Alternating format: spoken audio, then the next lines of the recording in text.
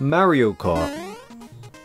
We love it, right? Even though we can universally agree that Mario Kart is great, in terms of the aspects of Mario Kart, that's something that we can't universally agree with. There are definitely some things that I dislike about Mario Kart. There's some things that I absolutely love about Mario Kart. Hot takes, here we come. Toad Circuit is a good track. Oh boy, we're off to an amazing start. I so very horrendously disagree with this one. I think that Toad Circuit is the absolute worst bottom of the barrel track in the Booster Course Pass, and it's not even close. And it's Toad Circuit. So even if it was a good remake, it wasn't a good track in the first place. 3DS Rainbow Road is mid. Wow, I know that's going to trigger a lot of people. I disagree, but I kind of understand where you're coming from here. For me personally, I'm not the biggest fan of sectioned tracks in Mario Kart. However, I do think that this Rainbow Road track is the best one out of all of them. I think the Woohoo tracks are very boring, and that is going to give me a lot of hate. However, things get interesting when you compare it to other Rainbow Road tracks. As I said, I'm not the biggest fan of sectioned races, so when you put this track up against more fast-paced, crazy Rainbow Roads like SNES Rainbow Road and Wii Rainbow Road, that's when things start to get a little bit iffy for me personally.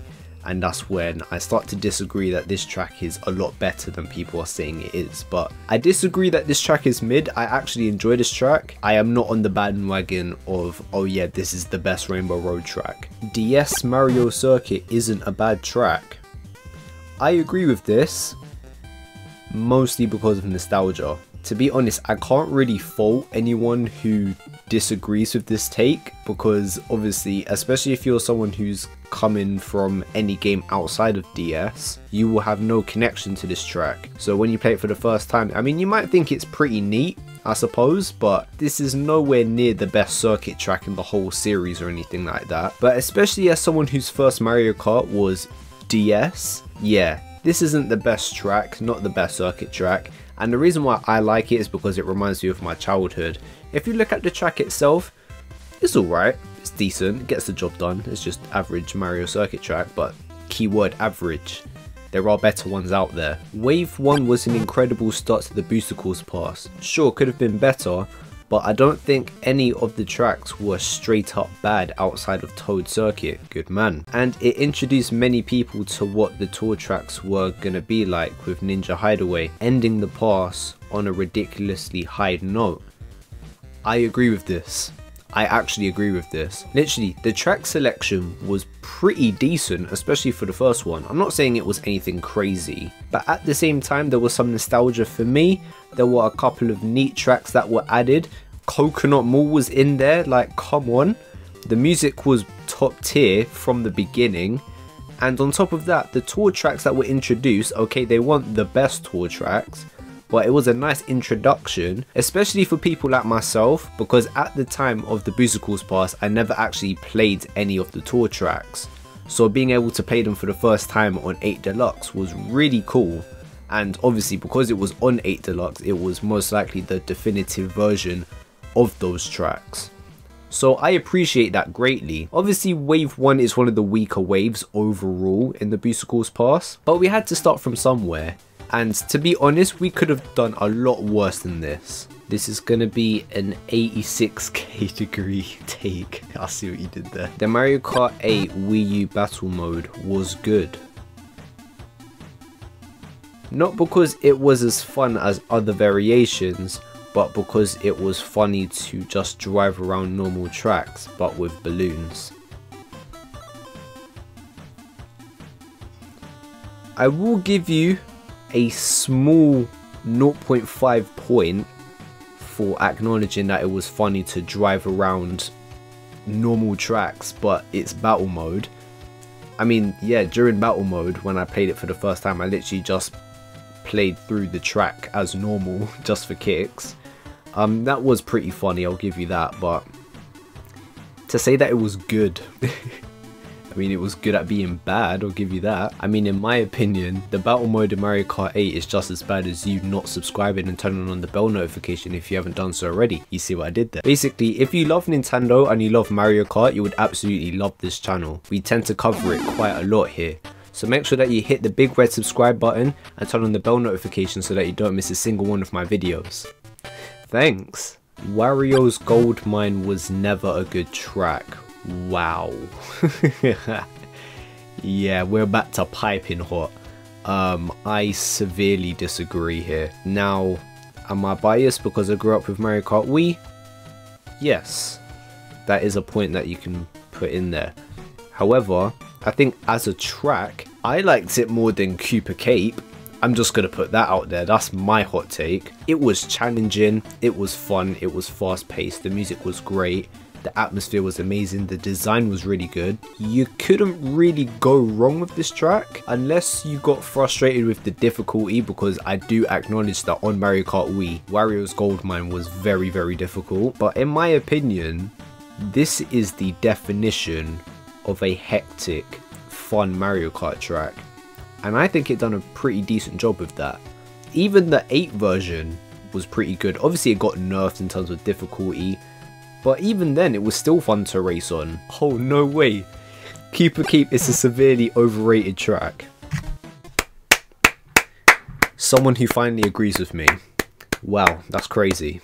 That's honestly crazy. I was not expecting that. So I'm not weird.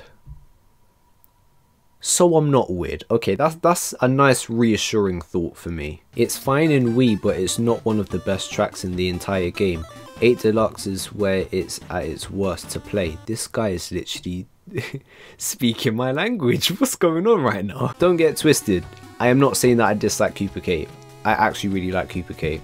However, if I were to put it in a tier list, it would not be an S tier, it would be an A tier. I think it's a very solid track, but to say that it's one of the best in Wii, that is a stretch in my opinion. Like I said, I prefer Wario's Gold Mine far more, infinitely more than Cooper Cape. Like every metric that I mentioned earlier, all of that is 10 times better in Wario's Gold Mine compared to Cooper Cape. And another track that gets compared to Cooper Cape a lot is Maple Treeway. I'm sorry, the fact that that's even a comparison is insulting. Like, Maple Treeway is here, Cooper Cape is here. I'm sorry, that's... What are we doing? Mario Kart Tour is the second best Mario Kart.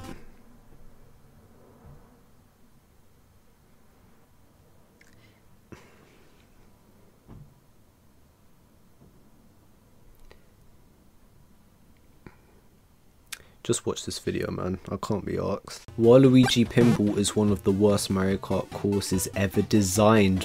What? What do you mean? That's a crazy one.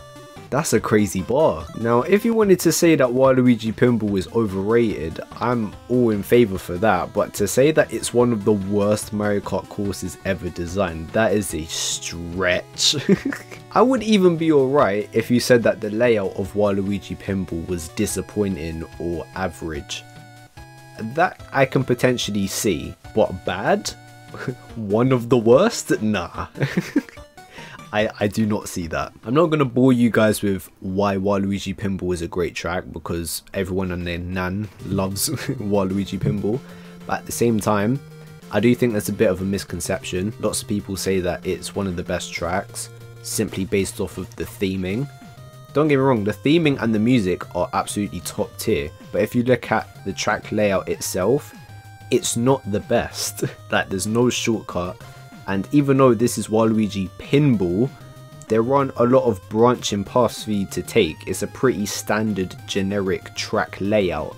So I would probably say it's generic or alright, but to say that it's one of the worst, wow. I appreciate your honesty. Oh, I think I may have saved the best for last. Okay, this is definitely going to be a hot take. Mission mode is good, and I do wish it would return, but I don't think it's as incredible as most people say it is. Some of the missions aren't very fun to do and feel like they're just to make the mode longer. I do agree that not every single mission is a winner.